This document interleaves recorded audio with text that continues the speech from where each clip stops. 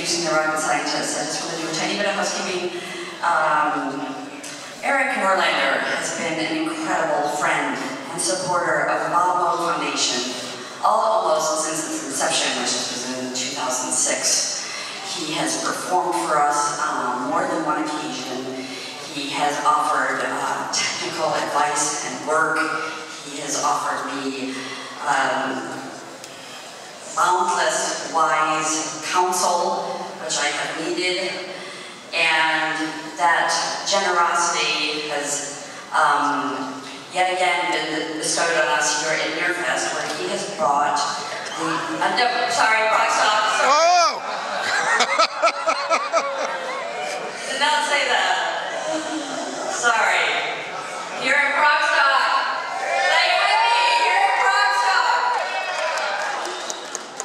It's funny. He has donated the last remaining rocket scientist box set to the silent auction that benefits both Progstock and the Bob Moog Foundation. So be sure to check that out. He's also donated some signed posters from their European tour.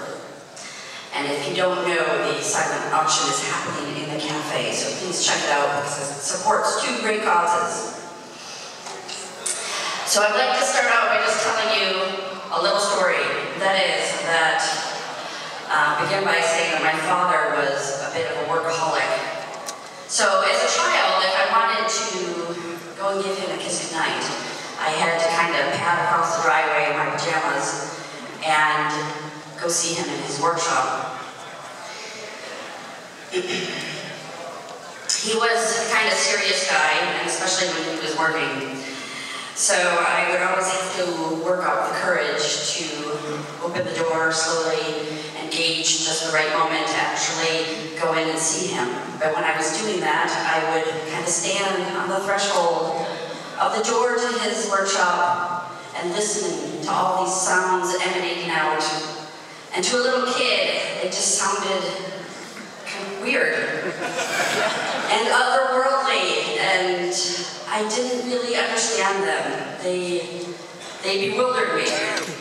Well, fast forward to 2007, 2 years after my father had passed away, I attended my first Moog Fest. So this was a totally new world to me because my father had basically kept his career at arm's length from us. But at that Moog Fest, I was lucky to meet Eric Norlander, who at the end of the night turned around and handed me several of his solo CDs. What I didn't realize at the time is really what a life-changing moment that would be for me.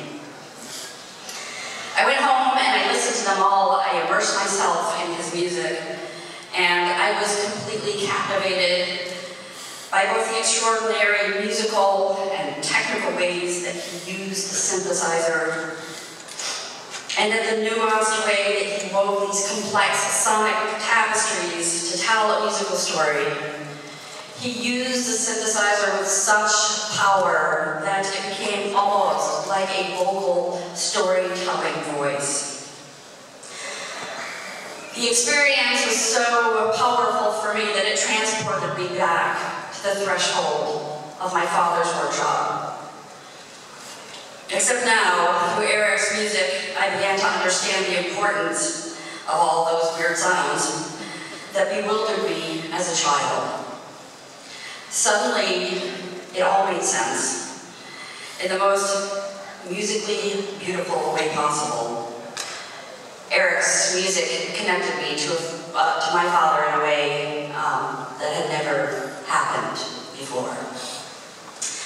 I very quickly discovered that the rocket scientists, I very quickly discovered the rocket scientists and was thrilled to find that Eric's musical and technical virtuosity had found a home in a band that he originally created in the late 80s with his college roommate, the fantastically talented singer and songwriter, Mark McCray.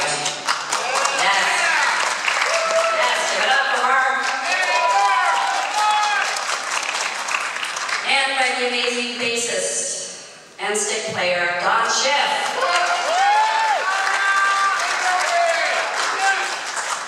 Tonight, they are joined here by the truly exceptional percussionist Greg Ellis.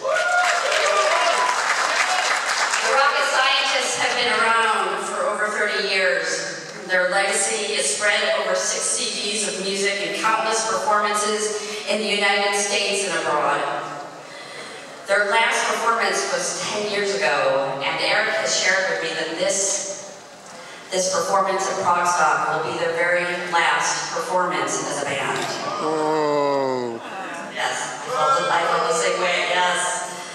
It's sad, but I am so honored to be here with them tonight, to send them on their final musical voyage together.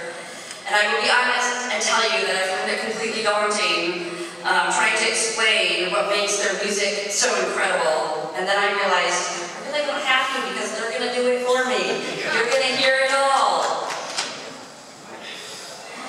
But I can tell you that Eric shared their set list with me last night, and as a rocket scientist fan, I was just blown away, and I am so excited for this musical treat that we are about to hear. As I sign off, I would like to bring Bob Moog into the room, if that's okay. Yes. By telling you that my father was not one to offer praise easily. And his highest praise, when something was truly well done, highly crafted and exquisite, was that it was damn good. So it is my honor here tonight to introduce to you the damn good, so damn good rocket science.